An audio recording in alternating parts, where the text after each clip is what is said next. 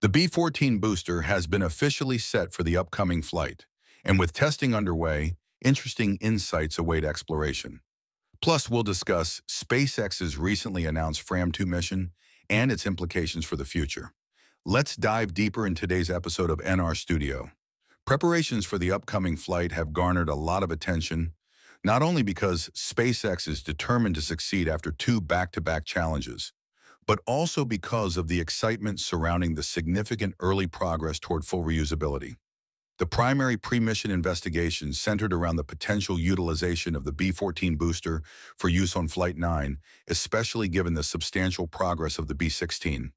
That investigation has now been satisfactorily addressed. The B-14 is officially declared ready for liftoff. Visual evidence from the production facility corroborates the initial booster movement.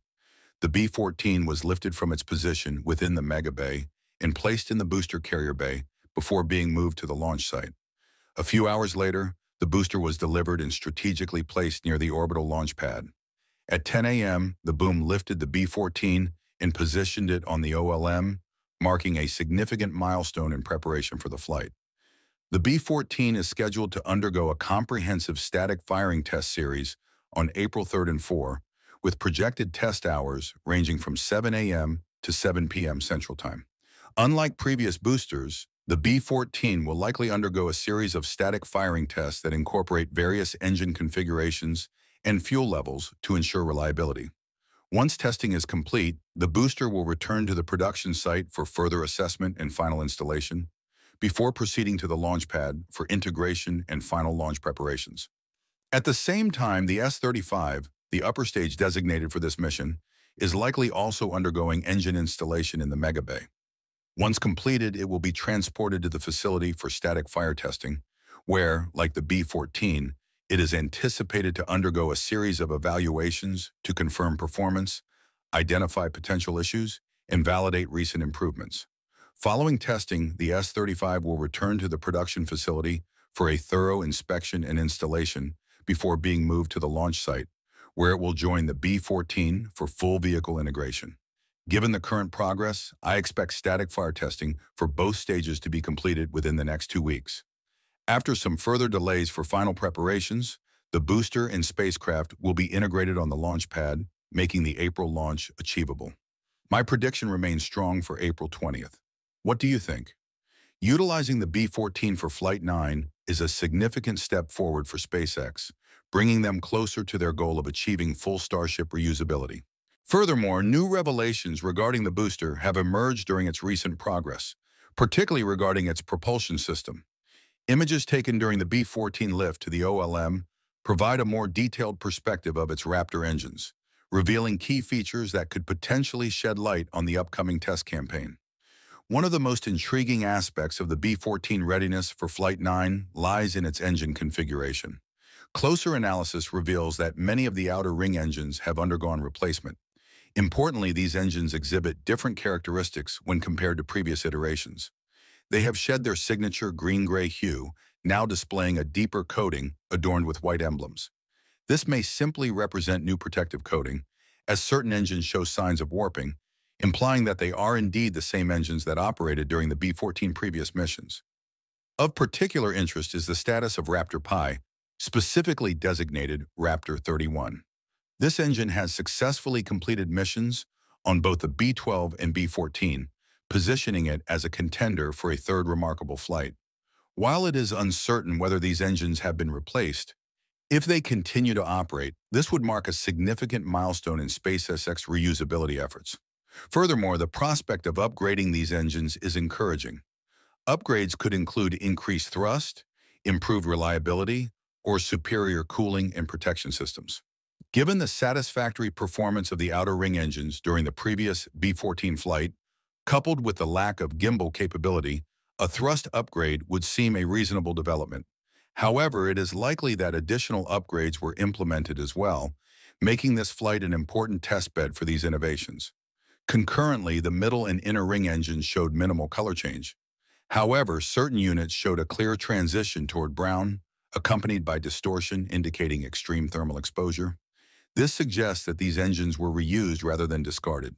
SpaceX is clearly advancing and redefining the parameters of Starship reusability. However, the benefits of reusability come with challenges in maintaining reliability. It is important to note that during the Flight 7 thruster burn, one of the middle ring engines failed to ignite. If the engines remain unchanged, it is likely that SpaceX has instituted notable upgrades, including advancements to the ignition system. The upcoming static fire test will be a pivotal moment, allowing SpaceX to assess the functionality of the newly integrated and updated engines. Despite this progress, it has been revealed that this will mark B-14 final journey. Sources indicate that the booster will not be captured. Instead, it will be intentionally directed to an ocean landing, which may allow SpaceX to prioritize the ship's performance. While it is disappointing that B-14 will not achieve full recovery, this flight will still lay the groundwork for even more incredible reusability achievements to come. We are currently witnessing an incredible phase of progress in SpaceX's Starship initiative. If you are excited about the upcoming event, please show your support for the SpaceX team on this groundbreaking mission by commenting, "Let's go B-14" below. Now let's discuss one of the most talked about Dragon missions of the moment, Fram 2. Since its announcement last year, Fram 2 has sparked significant interest in the aerospace sector. Excitement has been building as SpaceX engages in significant preparations, including vehicle buildup, integration testing, and strategic discussions with astronauts. Finally, at 9:06 a.m. Eastern, on the 31st, the mission successfully launched from Launch Complex 39A. Just 10 minutes after liftoff, the Dragon spacecraft separated from the Falcon 9 second stage, marking the beginning of a significant 3 to 5 day mission that will carry 4 Framonauts into orbit. Shortly after separation, SpaceX verified that the Dragon spacecraft's nose cone had successfully deployed as anticipated. During that time, the spacecraft and its crew navigated a 90-degree tilt, an atypical trajectory that laid the groundwork for the mission's revolutionary goals. After launch, SpaceX underscored the significance of the mission. Fram 2, which marked the first human spaceflight dedicated to the exploration of Earth's polar regions, lifted off from Launch Pad 39A in Florida, just 17 days after NASA Crew 10 successfully deployed to the International Space Station aboard a Falcon 9. Musk said it marked the first instance of humans orbiting Earth's poles. Remarkably, in just its first day, the mission began providing significant scientific data. A notable highlight was the unveiling of stunning imagery of Earth's polar regions taken by Dragon. The video showcases sweeping vistas of pristine ice and snow, providing a fresh and unique perspective on this isolated region. Until now, such imagery has been obtained exclusively through satellite technology. But for the first time in history, astronauts aboard a spacecraft were given the extraordinary opportunity to experience these stunning views firsthand. Along with the polar footage, SpaceX revealed new images showing the crew aboard the Dragon spacecraft as they begin their initial research efforts. As reported by SpaceX, the Framonauts immediately began targeted research efforts on their first day in orbit. Among the experiments conducted was an exploration into the adaptation of human cognition to spaceflight conditions, a critical investigation for future spaceflight efforts. Additionally, SpaceX has verified that the crew conducted the first in-orbit assessment of Starlink connectivity during the mission. Starlink assessment is a key goal of Fram 2. SpaceX characterizes the mission as its second attempt to explore laser-based communications technology using Starlink. The company previously showcased Starlink's capabilities during its Polaris Dawn mission, which flew to an altitude of 1,400 kilometers, 62 miles, above Earth. At 440 kilometers, Fram 2 presents another opportunity to demonstrate the system's capabilities. One of the images shared by SpaceX shows off a Starlink adapter that's been meticulously designed for in-orbit applications, differentiating it from conventional models used on Earth. With Fram 2 already making its mark on history, the days ahead promise even more exciting discoveries. The mission continues to advance the boundaries of human space exploration. To facilitate direct observations, the Dragon spacecraft is equipped with a dome-shaped glass window, known as a cupola, strategically installed in the hatch.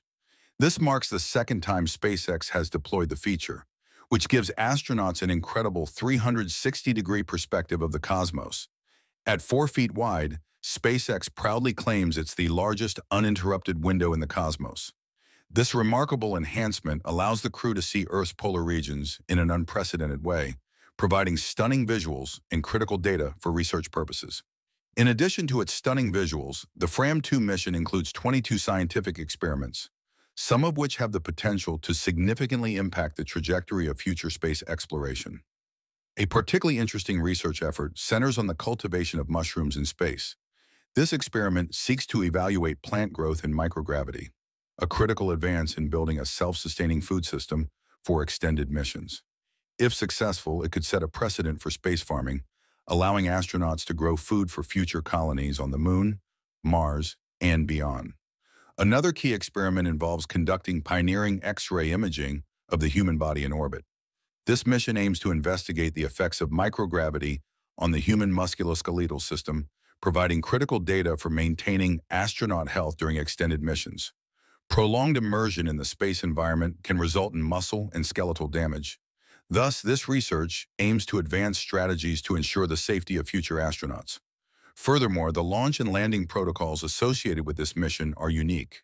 Given that Fram 2 is intended to achieve a 90-degree inclination to orbit the polar region, the Falcon 9 launched southward, a highly unusual trajectory that facilitates a safe abort in the event of an unforeseen circumstance.